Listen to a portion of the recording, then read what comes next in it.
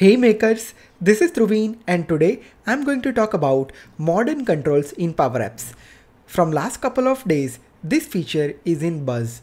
Now, most of the time we as a developer have confused that how can I try out this feature into my tenant or my environment. Note, this feature is in preview at this moment, so it is not usable for the production apps. But let me show you the steps if you want to try out this new feature in your tenancy.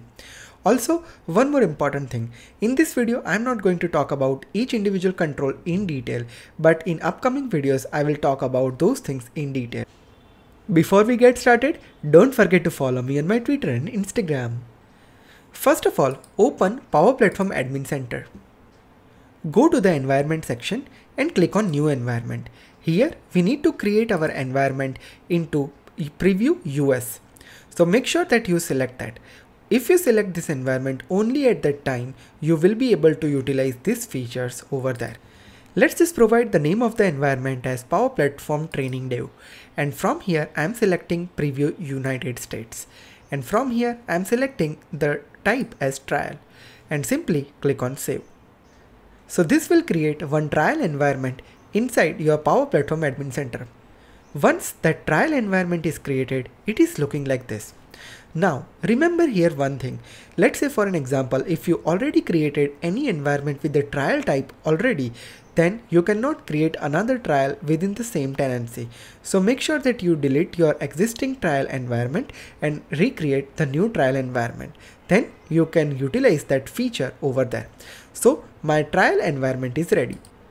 Now let me go to my new environment and go to the new app section.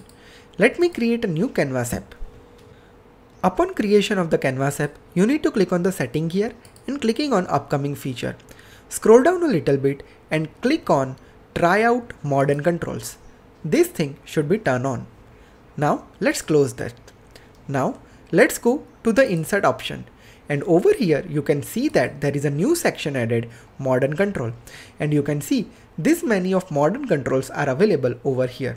So try out this different modern control on your Power Apps. So this is one of the button control that I have used, drop down, checkboxes, date picker and much more.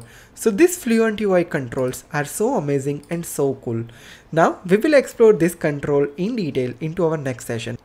So tell me in the comment section, will you try this new feature in your environment?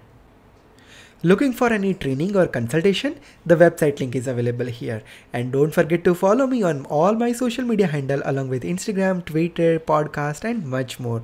All the links are available on the channel cover homepage. With this is Dhruvin signing off. See you in the next session.